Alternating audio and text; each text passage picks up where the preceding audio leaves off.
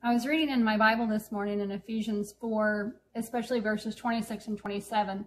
And those verses say, "Be angry and yet do not sin. Don't let the sun go down on your anger. Don't give the devil an opportunity."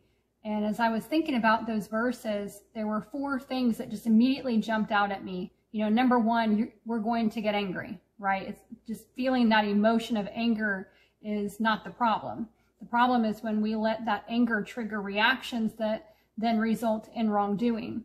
And number two, be angry, but don't sin. And so how do you do that?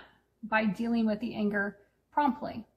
Number three truth was, how do you deal with it promptly? You address it immediately, right? Don't let the sun go down in your anger. And the fourth truth that stuck out to me was to be aware of the devil's sneaky wrestling moves. And that is where I kind of camped out. You know, I got to thinking, once the devil gets a foothold in your life, he has a chance to get a stronghold in your mind, and then he gets a chokehold, right? That knocks the life and the breath out of you. And that's his goal, to finish you off, right?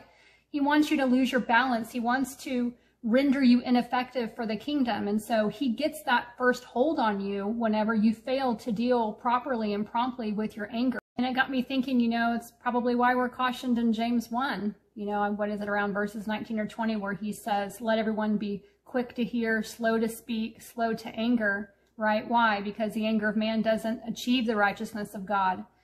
So I wrote in the margin of my Bible, you better check yourself before you wreck yourself.